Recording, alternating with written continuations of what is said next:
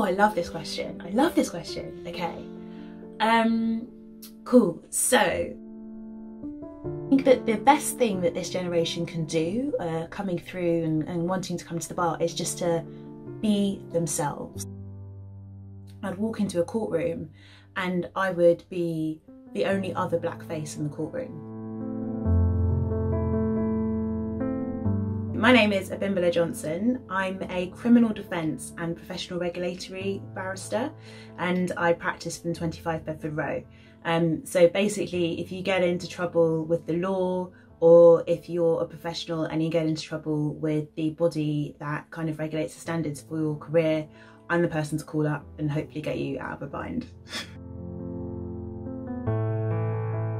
One of the roles that I have is I chair an independent scrutiny board. Effectively, the role that I have there is to scrutinise all of the 43 police forces across England and Wales in relation to their implementation of an action plan that they're coming up with to make the police force, to use their own words, to make the service an anti-racist police service. So the idea is that they are going to eliminate or do their best to reduce racial disparities in terms of not only how they treat their own police officers, so black police officers, but also how they treat members of the public when they come into contact with them, whether that's as suspects, as witnesses, as potential victims. There's a lot of racial disparity that we see in the criminal justice system. And frankly, black people tend to be at the brunt end of the majority of the measures that you look at.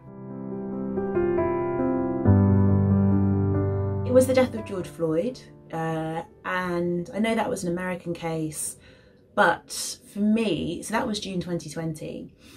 And for me, I heard over the last few years leading up to that, there had always been these news announcements of black boys, black men, black women and girls being killed by the police, predominantly in American cases. But of course, as a black barrister practicing in England and Wales, those stories or those experiences are reinforced very often, and they're reflected in some elements of your own criminal practice. So what's happening was, I was hearing these stories about things which were happening stateside. I'd walk into a courtroom and I would be the only other black face in the courtroom. That really started to kind of get to me psychologically in a way that I don't think I had really kind of like taken the time or given myself the space to process until the first wave of the Black Lives Matter protests, and then the second wave, which obviously were sparked by the murder of George Floyd. And what I started to think about was the fact that as a barrister in this system, which is a very white-dominated decision-making system that affects a lot of black people, I felt that I was a barrister who was unable really to change the system that I was working within. And I sort of started to feel like a cog in a wheel, that I was just part of this process that continues to create these racial disparities, or contribute towards these racial disparities, or at the very least replicate the racial disparities that we see in wider society. It certainly wasn't doing enough to reduce those experiences. So I've always done things like diversity and inclusion, equality kind of work alongside being a barrister. But that isn't enough. That's not enough to actually be kind of pushing forward towards anti-racism. So the first thing that I did was starting to have really open conversations with my colleagues in chambers.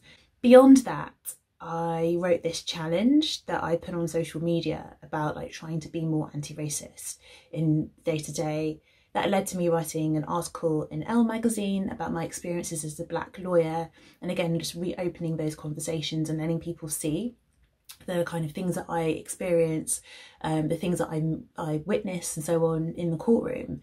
And since then it's just kind of sort of expanded in terms of the remit of what I've been doing, and I'm really happy about it actually. I've been able to be on an advisory board for the Howard League for Penal Reform, where we've come up with a lawyer's guide to being anti-racist in the courtroom. So how to go beyond just representing your client and actually like pushing forward the, you know, pushing against the racial disparities, coming up with creative solutions, being culturally competent in the way that you interact with your clients. All of that was started by me just deciding to bring that into work and no longer just have those discussions in private with my Black family members and my Black friends and so on. I just thought, actually, what I need to be doing is, when I have the kind of strength to, is to open up those conversations and have them with my friends from different backgrounds, or with the decision makers from different backgrounds, to try and get their ear and try to push these things forward. It's meant that I now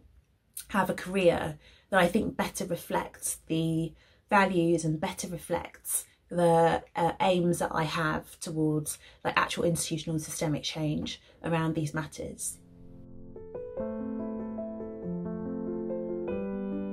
I think that something that people need to bear in mind is that the legal profession needs to be reflective of the society that we serve. Traditionally, the legal profession is very pale, male and stale. What we're seeing now is this movement towards a truly more inclusive profession. It's not happening fast enough. We're not getting it right in many ways, but there's definitely that movement towards it, at least in some factors. And I think that what is going to be really interesting in the next few decades is the people who are going to be the gatekeepers, the ones who are going to be making those decisions around recruitment, who have influence over retention and promotion in the profession, are, you know, this precocious millennial generation that I belong to, and we're being followed up by this even more precocious, even more radical, even more forward-thinking generation. There is a challenge that they are setting for us to be more open and to be more accepting.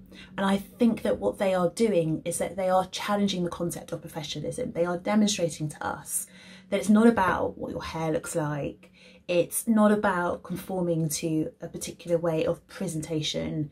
It's not about even, you know, getting everything absolutely perfect in terms of the eloquence of your submissions. It's about the substance of what you're saying. It's about the insight that you can bring into areas of society that are often overlooked and ignored. It's about the fact that it enriches the profession for us to have a broad spectrum of contribution.